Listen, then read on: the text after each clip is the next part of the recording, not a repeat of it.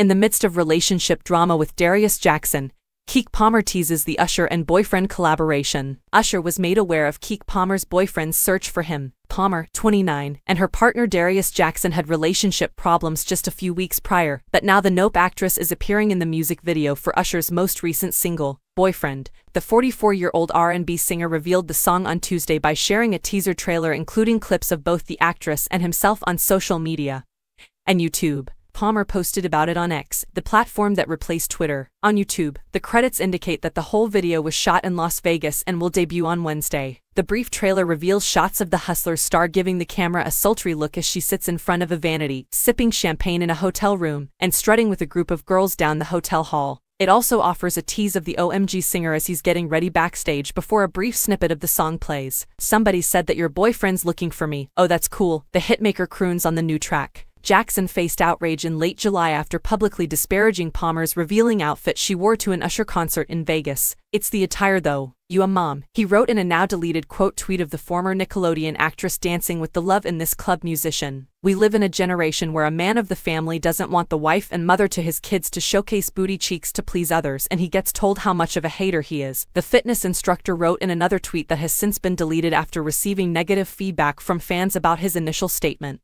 "This is my family and this is who I am. I adhere to certain morals and norms. I've made my case." Palmer, who shares her nearly 6-month-old son Leo with Jackson, proceeded to post more photos from the night on Instagram, while Jackson later scrubbed his social media. In a conversation on Palmer's podcast, Baby, This is Keke Palmer, that was recorded prior to the incident, Jackson spoke about how he's held Palmer to a perfect standard after going public with their relationship. "It was difficult at first since it might all be so overwhelming," he admitted. "It was definitely intense and overwhelming at first," Jackson said, "and you almost feel that strain of needing to be flawless. Because I had to hold myself to that flawless standard in addition to holding you to a perfect standard, it truly confused me and invaded my head." Usher expressed his own views on the circumstance in an interview with People earlier this month, calling it a pop moment and worth talking about. "I believe that everyone has a different interpretation of what they perceive to have occurred there, but it all comes down to having a great time in Las Vegas, and that's what I'm hoping it accomplished. Instead, it was a talk about how we were having fun in front of the crowd or about that song," he claimed at the time. He continued, "Every night, I consider how the world would respond to this interaction with anyone I choose to sing to. But it was a memorable occasion, and it was enjoyable to at least engage in light discussion. Nothing unfavorable appears to be happening in Las Vegas."